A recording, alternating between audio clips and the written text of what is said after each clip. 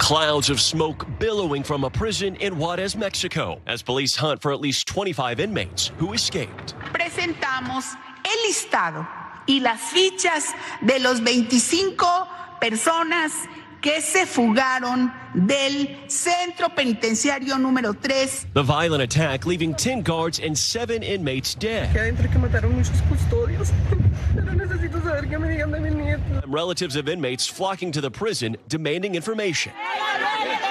According to officials, early Sunday, several armored vehicles run by the Sinaloa cartel arrived at the jail and gunmen opened fire on the guards just over 8 miles from the El Paso border. The gunfire sparking a riot and chaos that lasted nearly 3 hours until Mexican soldiers and state police were able to regain control of the jail. Oh, big prison break happening down in Mexico. It looks pretty calculated. In fact, it was very calculated as multiple people died and multiple prisoners then escaped. More details of how this attack happened and some of the figures of those 25 folks who escaped upcoming. But here's more details of how that attack happened and then how they did then jump and get out of there. Let's watch more. But the violence didn't stop there. Juárez Mayor Cruz Perez Cuellar said later police had a shootout with other suspects in connection to the prison break several miles away. Murieron algunos delincuentes, 3 delincuentes, hay 5 detenidos, pero la información detallada se las haremos llegar. Among those that escaped, members of notorious cartels. Entre los que se escaparon se encuentran Ernesto Alfredo Piñón. Este es el líder de este grupo criminal conocido como El Neto. Including one leader known as El Neto, serving 224 years in prison for multiple kidnappings and murders. The prison is infamous as one of the most dangerous in Mexico, the same place Pope Francis visited in 2016, calling for an end to the, quote, cycle of violence and crime. But the violence has not ended. The state attorney's office said its staff is now investigating the incident. They point out that one particular leader of this whole gang that apparently has been captured according to this, because Mexican police now say they have their main target that they're looking for, who is that eye patch wearing prisoner there. The main target for police forces is Ernesto Alfredo Piñón de la Cruz, 33 years old, and he's known as El Neto. He's that eye patch wearing leader of the Mexicles gang, and he escaped while serving more than a 200-year sentence on kidnapping and homicide charges. Here's more details of how they then broke out. Defense Secretary Luis Crescencio Sandoval said that the attack started at 6:30 in the morning on Sunday when that white Hummer H2 pulled up and a guard was killed at that checkpoint at the prison entrance. The Hummer fled and 2 men inside were killed in a confrontation with police after that vehicle chase. The checkpoint attack is believed to have been a diversion for a planned riot that erupted inside the prison, is what Sandoval said, a Mexican army general. Prison guards and a reaction team responded to the riot. They were attacked by inmates armed with firearms. This was all very much coordinated inside and out. There's more details about those firearms. Authorities are trying to determine how the weapons used by prisoners were smuggled into the facility.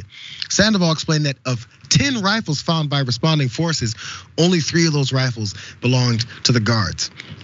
Also, municipal police initially did not enter the prison as the riot unfolded. The National Guard, backed by Army troops and state police, entered about 10 o'clock in the morning, and by noon, they had taken control of that facility. And family members of both prisoners and also some of the staff that worked there were outside trying to figure out what was going on. So you can imagine their fear and how that all happened.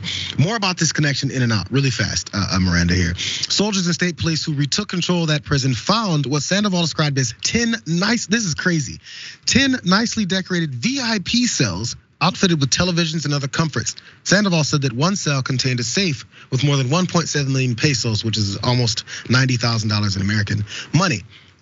And inside that prison, the military also found a wealth of contraband, 84 cell phones, 285 bags of crystal meth, with a total of nearly 9 pounds totaling of that crystal meth, along with hundreds of packets of cocaine, marijuana, heroin, and 8 fentanyl pills. Jesus. So all that happened, apparently they've captured some of these folks. I should look deeper to see exactly how or if the confirmation of that happening.